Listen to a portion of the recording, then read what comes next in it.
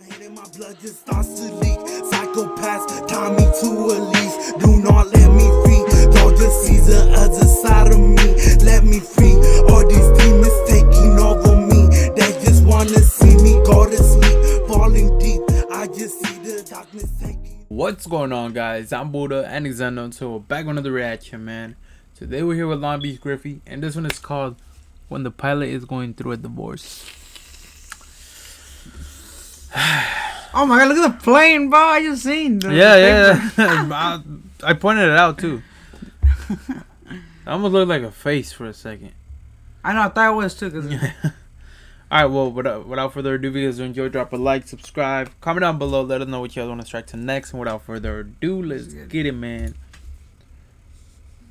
I'm eating seeds, by the way. We have now reached an altitude of 30,000 feet. You are now free to move around the cabin freely, like my wife. Oh, fuck. Free from me. No, but we are anticipating some rough winds, but not rougher than my marriage. Oh my god, bro. Ain't Ain't nobody trying to hear it, bro. I'm sorry, bro, so, but yeah, folks, today's flight will be about 3 hours. Occupy yourself with the movie.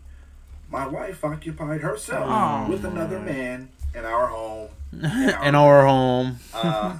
While I was in the cockpit, she was in a pit of cocks, sucking dick, while my child was in the house. See, now that's crazy, bro. My child.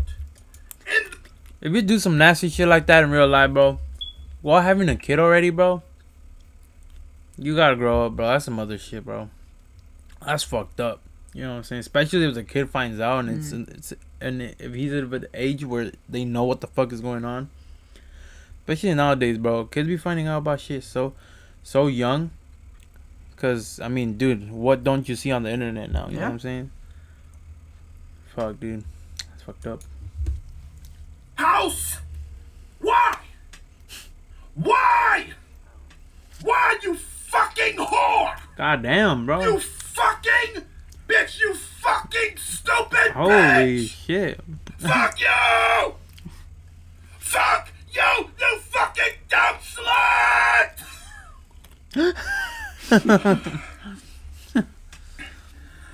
But I'll show her.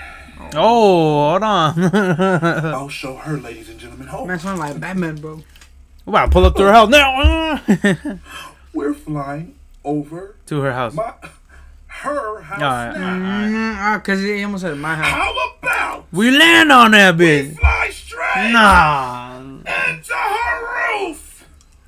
I'm killing myself. Whoa. And I'm taking her and this plane with me. That's where I'm learning how to drive a plane. Outside is on.